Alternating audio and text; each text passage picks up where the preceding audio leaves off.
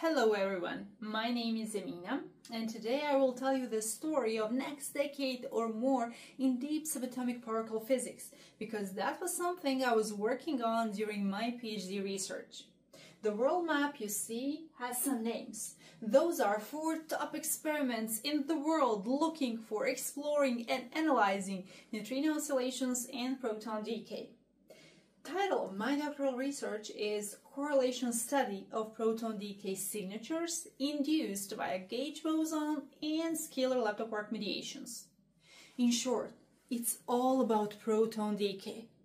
One might wonder, what is so special about it?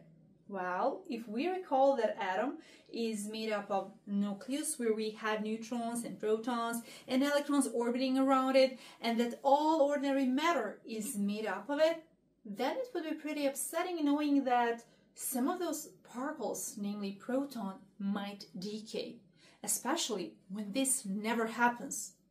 At least nobody has seen it yet. Some scientists even go further, saying that proton lifetime is actually lifetime of the universe. Therefore, I'm deriving equations for proton decay widths and consequently proton lifetimes in order to give experimentalists what to expect in the experiments once the proton decay is observed. Now, proton can decay in 8 different ways. Each time it has as a product leptons and mesons.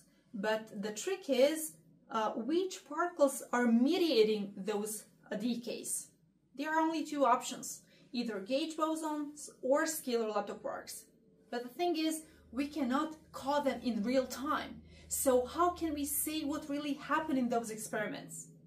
The beauty of the model I'm working in is that can say with certainty, by knowing the products of proton decay, which particle was mediating each channel.